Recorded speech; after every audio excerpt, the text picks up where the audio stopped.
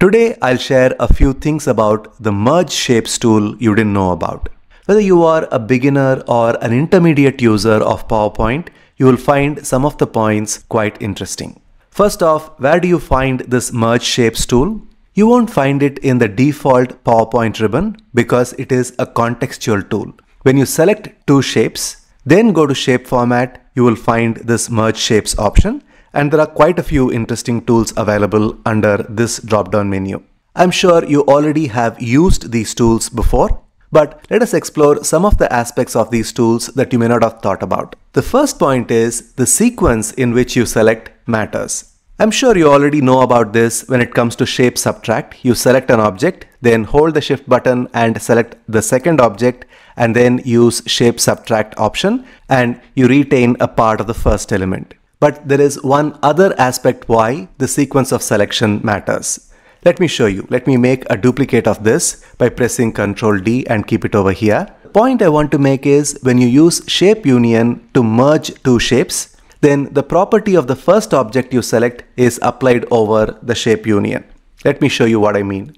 Let us select this first. Whenever you select any object, by the way, it is called as the base shape. So you select that, and then hold the Shift button and select the second object. Remember, I selected the teal one first. Now let me go to Shape Union. You see that the teal color is applied to both of them. Now let us select the orange one first. Hold the Shift button, select the teal one next, and then use Shape Union. You can see that the orange color is applied to both of them. So the property of the first object or the base object gets applied to the entire selection. Now this is true whether it is Shape Union, combined shapes or fragment shapes. Let me show you. For example, let us select this teal first, hold the Shift button and select the orange.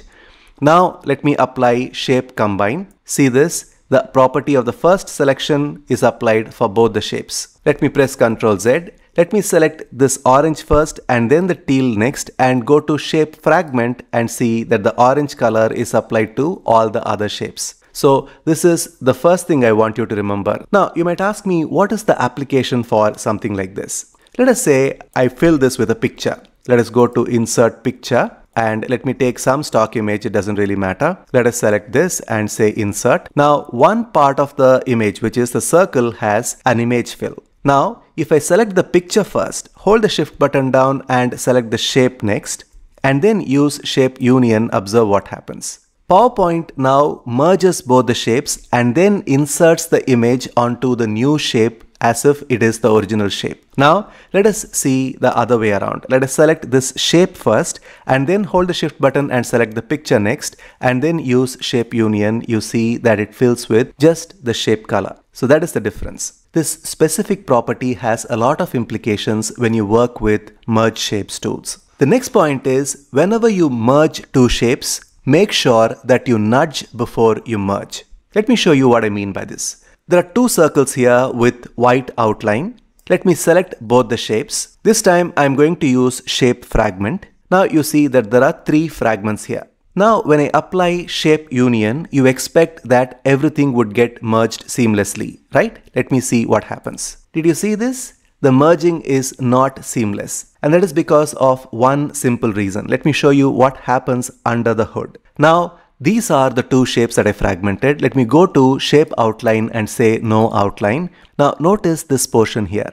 Can you see that the objects are not actually overlapping, but they are placed next to each other? Now unless you nudge these pieces together by using your arrow key on the keyboard, you would not be able to merge them together seamlessly. Now when I select all the shapes and use Shape Union, you can see that the merge is seamless. When I go to Shape Outline and use some color, you can see that there is no overlap between these elements. So whenever you merge shapes, make sure that the objects are overlapping even by at least 1 pixel for this merging to work seamlessly.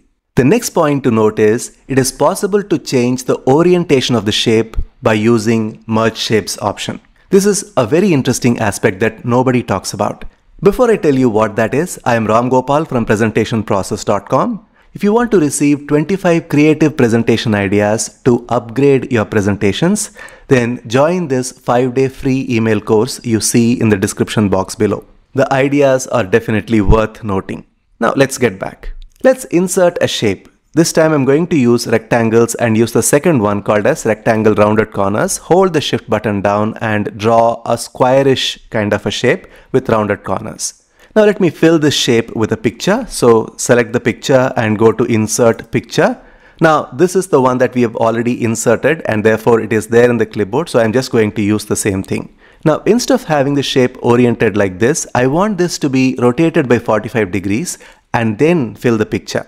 Let me show you what I mean by this. Let me fill this back with shape fill. Now right click, go to size and position and then rotate this by 45 degrees and hit enter. So this is how I want the shape to be. Now when I insert a picture, what happens? Let us select this, go to insert picture. Can you see that the picture is now oriented in a different angle, and that is because you can see this rotation handle, it is in a cross direction and therefore you will not be able to use this shape the way it is right now. Now how do I make sure that even though my shape is rotated, when I insert a picture, it still needs to be in the right orientation? It's very simple. Let me select this, go back to shape fill. It doesn't really matter whether you fill it with shape color. I'm just doing this so you can understand this. Now you select any shape. It doesn't really matter which shape it is. Let me select maybe this right triangle and then draw the shape inside this object completely.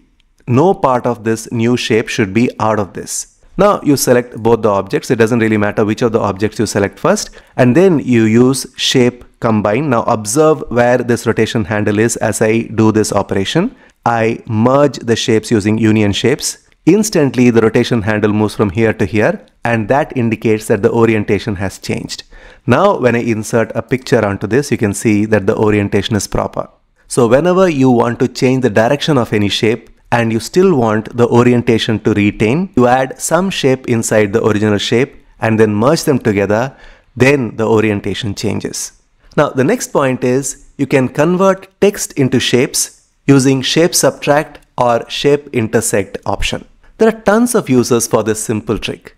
Let me explain. By the way, I hope you are enjoying what you're watching now. If so, please show that by hitting the like button right away. Now let me insert some text here. I'm going to make this really large, maybe around 96, and then change the font type to be something bold so we can clearly observe what we got here. Now, as you know, obviously this is a text element, which means that whenever you want to scale this, you cannot scale it using the usual method of scaling a shape, which is by holding the shift button and then clicking and dragging from the corner, because it only expands the box but doesn't expand the text. If you need to increase the size of the text, then you need to go to font size and then increase the size.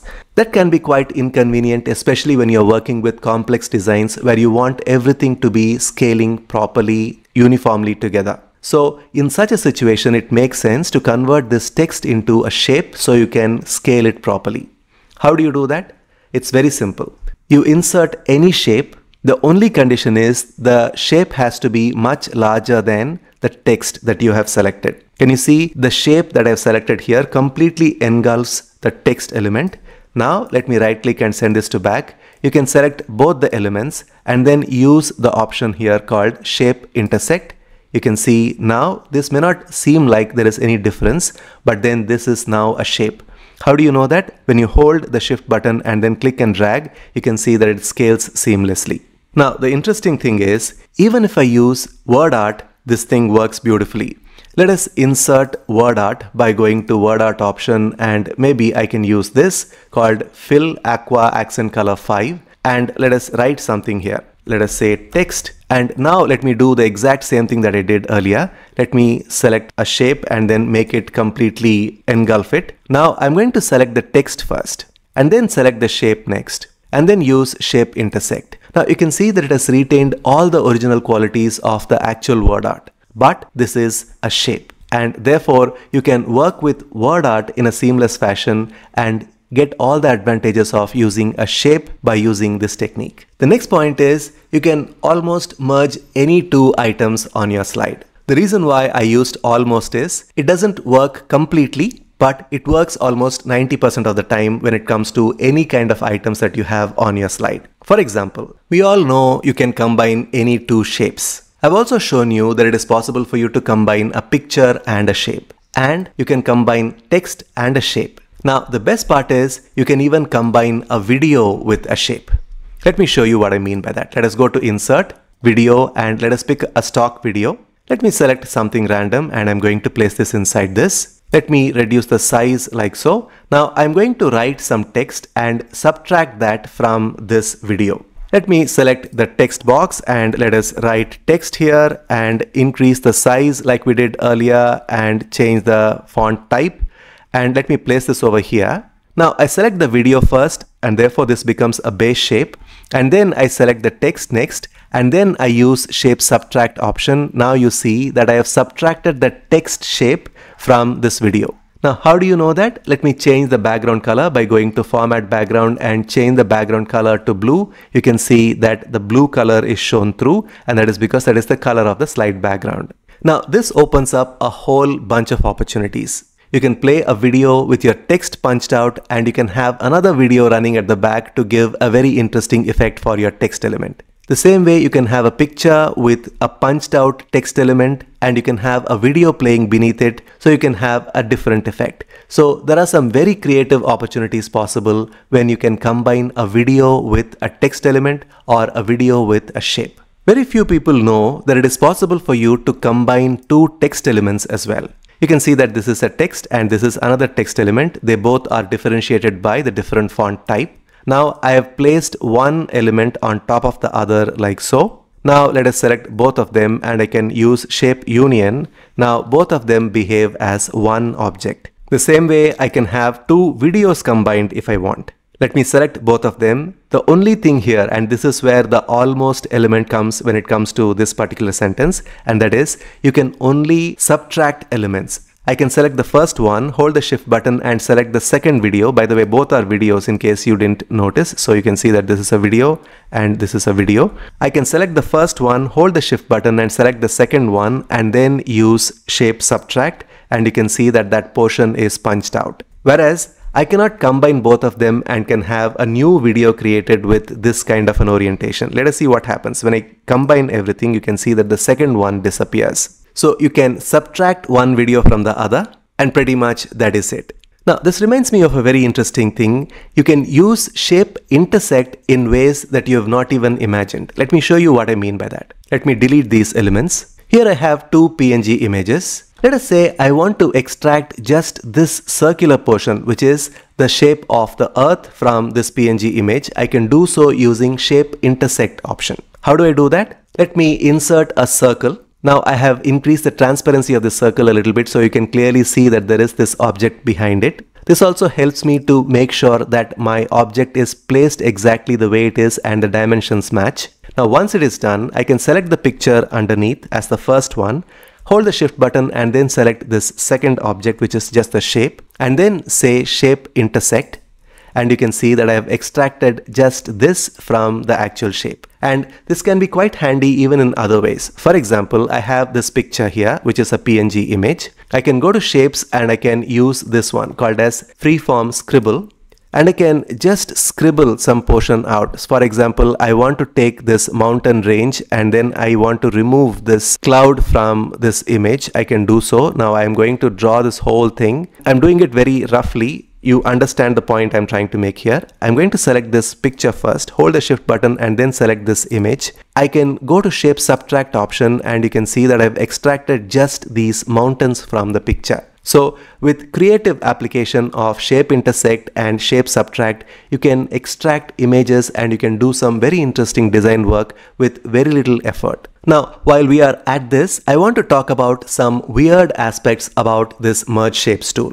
Before I tell you that, I want to talk about this useful product called Ramgopal's PowerPoint Mastery 2.0. The link to this product is in the description box below. This product has 42 courses on PowerPoint that make you a master in PowerPoint. Whatever you want to know about PowerPoint from basic till very advanced, you will find that in this program. The program is affordably priced as well. So click on the link in the description box below the video and check out this product, watch this video and see if this can be a fit for you to improve your career. Now coming back, talking about the weird aspects of the merge shapes tool. Here I have two shapes. Can you see here? These two are the two shapes. Let me select both the shapes. and then use shape combine, you can see that I'm not able to do so because none of these options are available. And that is because none of the merge shapes tools work when the shapes are grouped. I can see a lot of cases where I work with grouped objects and still want to use this merge shapes option.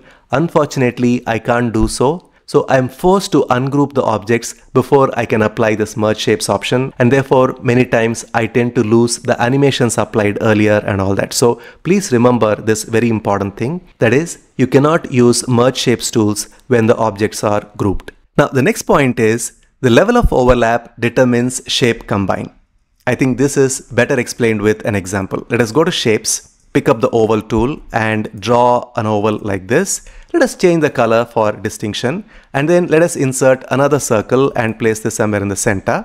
Let us select the first one, hold the shift button and select the second one and use shape subtract. This is what happens. Now let us select the first one, hold the second one and then use shape combine.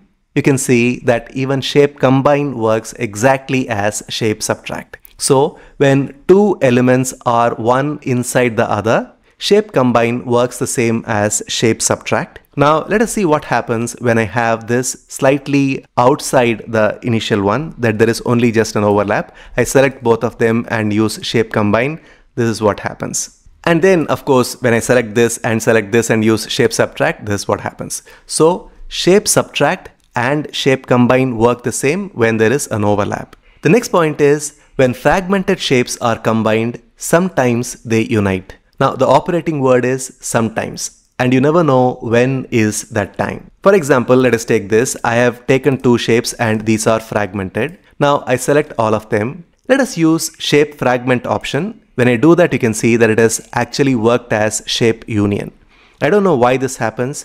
Sometimes these kind of weird behaviors are seen when it comes to merge shapes tools. I highly recommend that you do your own bit of experimentation and learn about some of these idiosyncrasies of this useful but sometimes weird tool. If you liked this tutorial, then you will really love this other tutorial that we have created called All About PowerPoint Slide Master, Basic to Advanced.